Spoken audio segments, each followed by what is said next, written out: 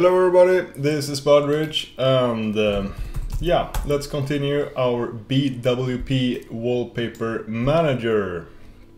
And we continue where we left off in the last video.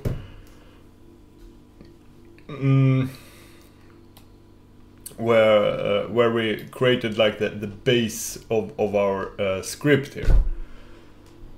We have to do something important first and foremost. We set this environment variable at the top, and this is this BWP dir is where we want to have our image files, and yeah, you can think of it like the library. And no matter which function we want to, or action we want to take with the script, we will always need the library to exist. And in one way also, this walls directory is the actual library. The walls directory will always contain all images, but locks and blurs may continue fewer, whatever. The walls directory is important. I don't feel like using that as in the environment variable. I don't want to have this. Instead, we create a global variable here in the main function that I call wdir, which is equal to bwp dir /walls. And then we make a little test. If this directory exists, wdir, or create that directory.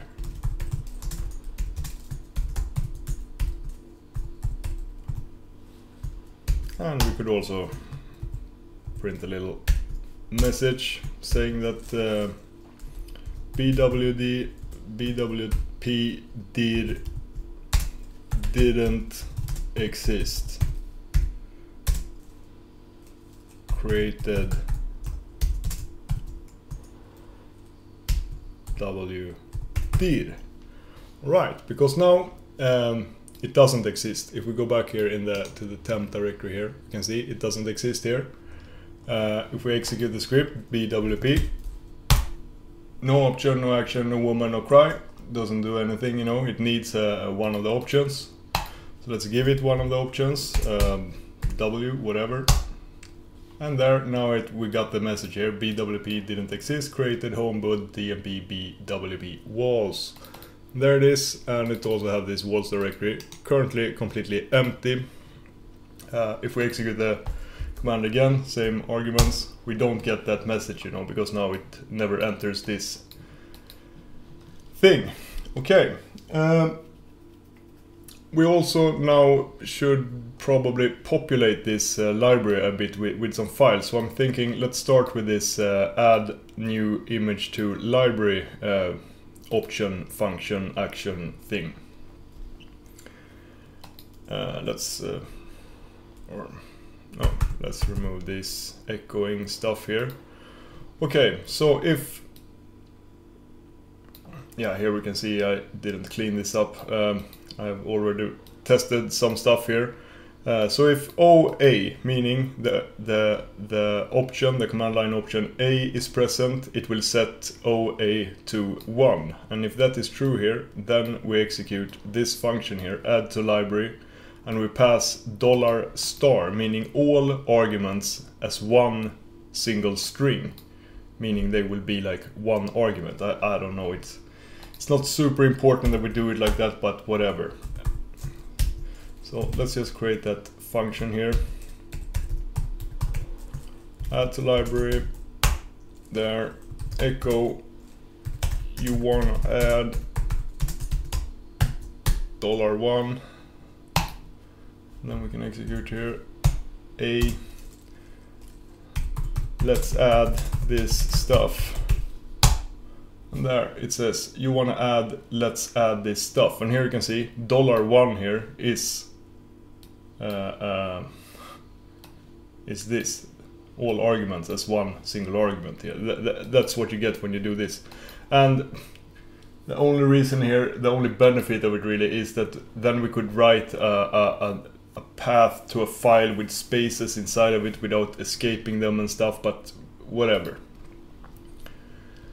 And adding a file to the library, it means that we $1 have to be a file.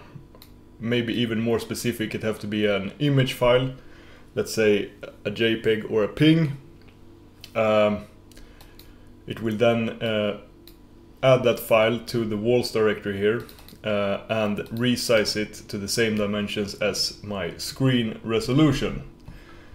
To resize an image, I have to cheat a bit here. Look at my is it this? Yes, here is this long weird command, convert, which is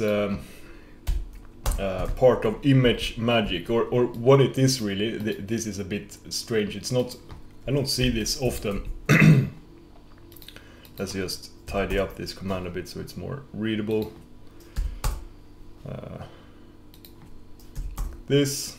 So convert here, we do type convert.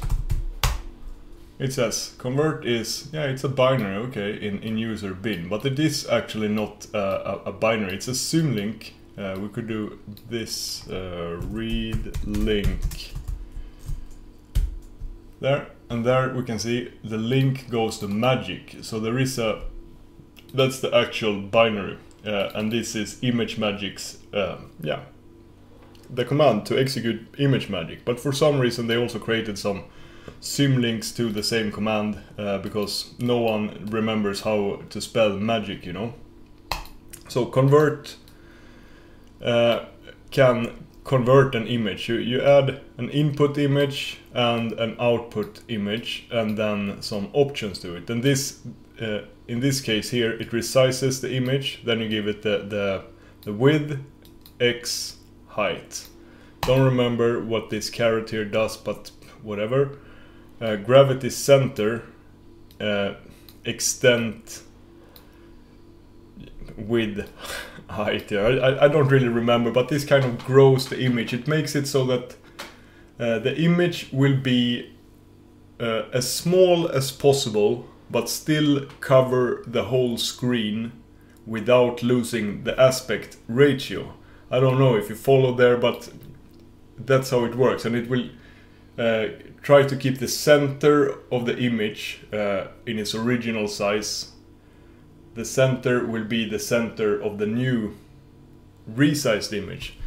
Most of the time it will just be like a normal resize. But if you have an image in a weird dimension, like maybe a vertical portrait format image, and you convert it in this way to a landscape image, then it will, yeah, you will get interesting results. But what I really like is that it keeps the aspect ratio, and I like that. I rather have it like that, so it don't actually fit the whole image in the screen, but the aspect ratio remains, so you don't get like these weird twisted proportions and stuff. So src trg, input output, and input is of course $1 here.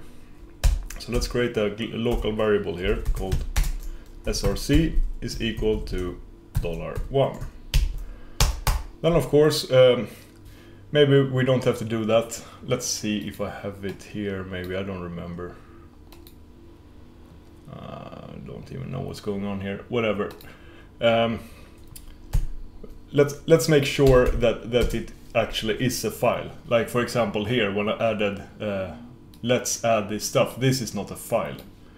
And if it's not a file, then we shouldn't do any weird image magic stuff to a non-existing file. We could get undesired results. So if src is not the file, or erx, exit the script and print an error message, src is not a file, abort. support. Okay, so there we can test it again here with this stupid line here. Let's add this stuff is not a file. Correct. Maybe we could put this inside single quotes, makes it even more. Yeah. Okay. But if it is a file, then we want to convert it, and the output file, TRG here, I named it in my old script. Let's keep that thing, and TRG will be wdir, you know, slash file name. So local TRG is equal to file name. And file name is the file name of the source file, meaning it's a source file without the directory. And we could do some quick and dirty bash variable trimming thingy here. So this will remove everything from the beginning of the string src up until the last slash, and that means this will be the file name of src. Append that to wdir slash, and we get the target file. Excellent. Then we also need these dimensions here, and here I have used my good old program i3list. This of course means that we need this, by the way, this whole BWP thing here, it will use a lot of external programs, for example ImageMagick here, and now I will also use i3list. You could use something else, or even hardcode the variables. Maybe we should do that. Let's do it here. This is how i3list works. I have shown you this before, but i3list, if you just execute the command, it prints like this array, but it is not. This is just output, and with different information about the i3 session. Lot of stuff here, but here we can see active workspace width, for example, and active workspace height and stuff like that, and that is what we will use to determine the screen resolution. There are many other ways to find out that information, but why not use my own little thing here?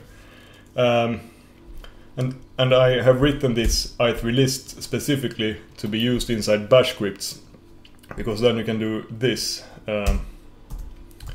First declare an associative array called i3list, because you can see that's the name of this pseudo array here, kind of. And when we have declared that like that, we can just eval the output of i3list, and that will create this array populated with the values here. And then we will have the workspace width and yeah, where was it? Here, i3 list WAW is active workspace width, and WAH is active workspace height. So we could copy to make it even more clear here.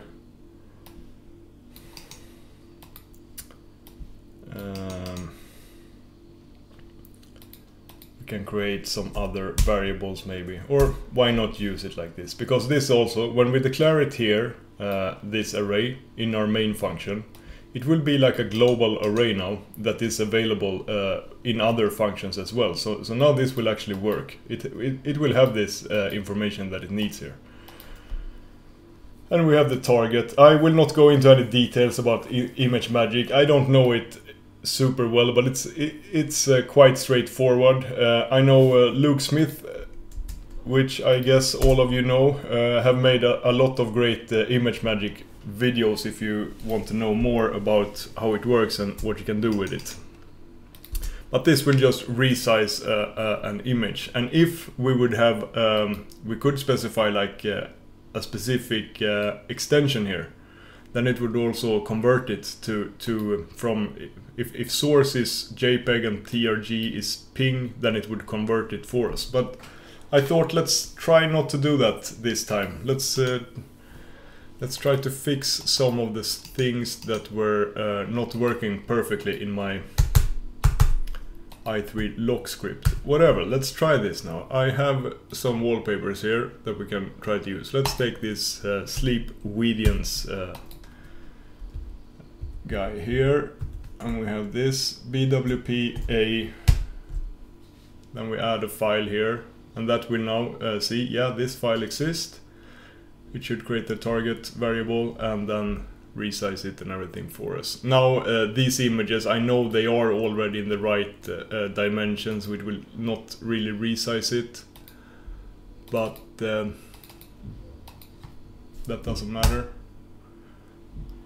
There we can see, took some time. It actually took 1 second here. That feels like a really long time, but whatever. It worked, right? 1.6 megabyte should be exactly the same, yeah. So it just moved it here.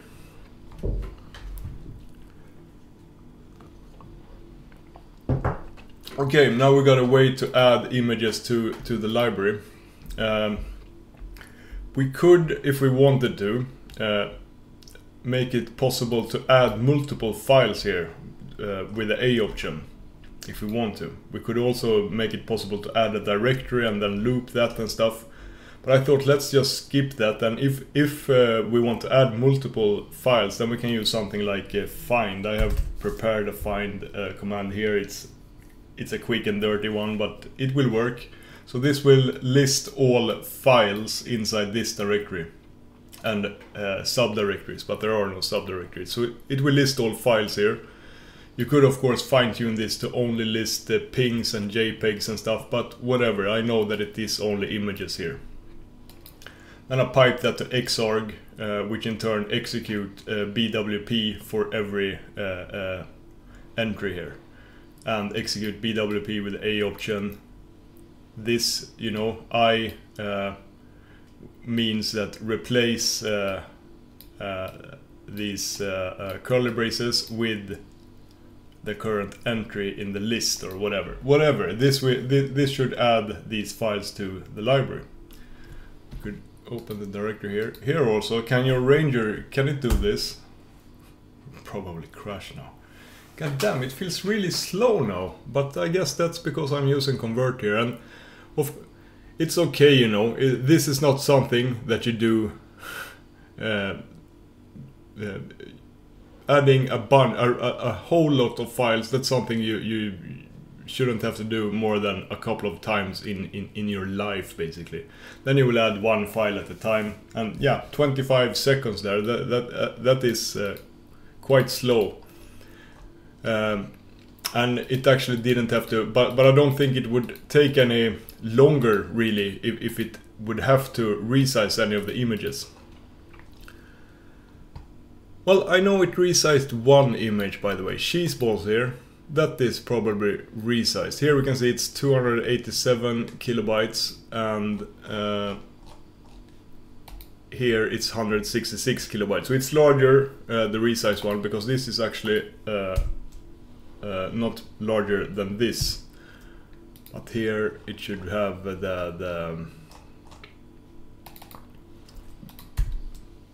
it says the same size as my screen. Okay, we have our add to library thing going. Very good. And we will execute this now when we pass the A option. But as I mentioned quickly in the last video, we might also do this if we want to set a wallpaper that doesn't exist in the library. Then we first do that before we set the wallpaper.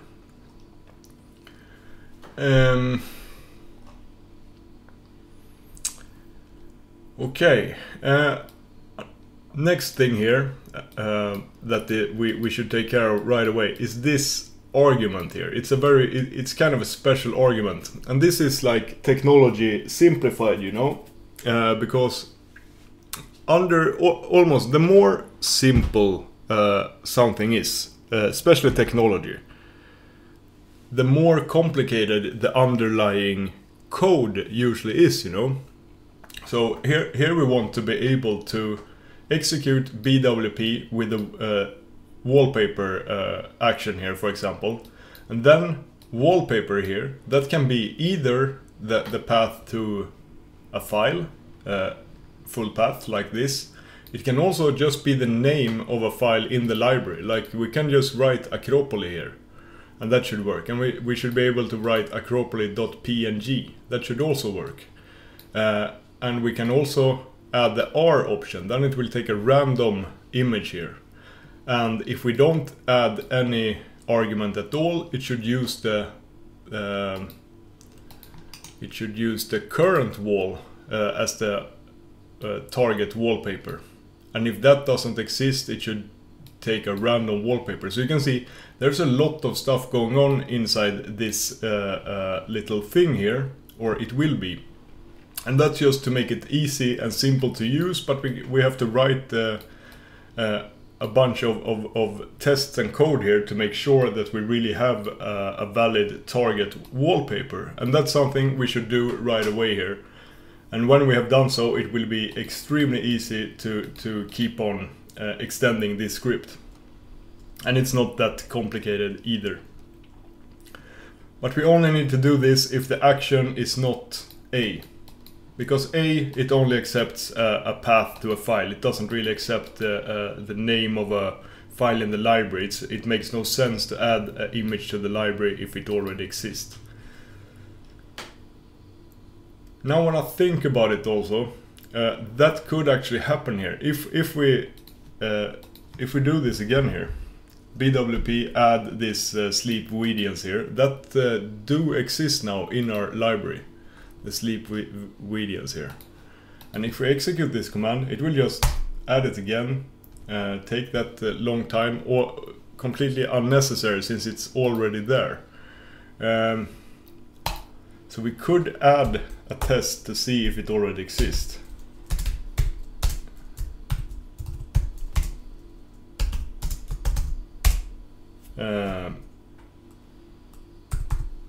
Yeah, we could do an ERX here, and so we don't accidentally copy it. TRG already exists in library. Try it now. It's weird. No. We should use and here, because if that is true. There, now super fast. Then we save some time, especially when you batch add a bunch. Then you can have like, yeah, you get it. This is kind of a good thing to have. But sometimes maybe you want to regenerate the wallpaper. Maybe you have this automatic conversion thing going on, and you can see you get some weird results, and you edit the original image in GIMP or something, and then want to add it again, and then you really want to overwrite the file. And here you will see a cool thing. The normal thing to do, you know, is to use the or normal thing, but it's common practice to add to different programs. For example, CP, you know, you can copy source to target, you know, and if that already exists, it will not do anything. But if you have the F flag, or sometimes force, that will always overwrite. That's like the common command line option to overwrite stuff is often F for force. So we could add that here. If target file already exists and OF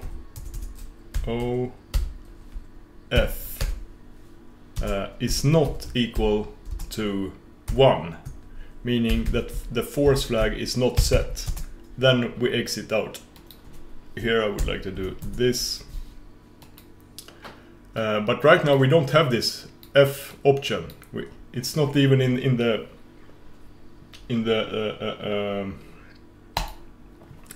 documentation here. So we could add it first here. Then we can add that later. And then to add that option, we just have to add it here, and now that will work. So now if I try to add it, error, that already exists. But if I add the F flag here, now it will overwrite it. So that's how easy it is now to add more options to our script. Okay. Taking care of the wallpaper argument. This is kind of a heavy topic. Maybe, yeah, let's make a break here, and then we make a video just for this part. Okay? Thank you for watching, everybody. See you in the next video. Have a great day.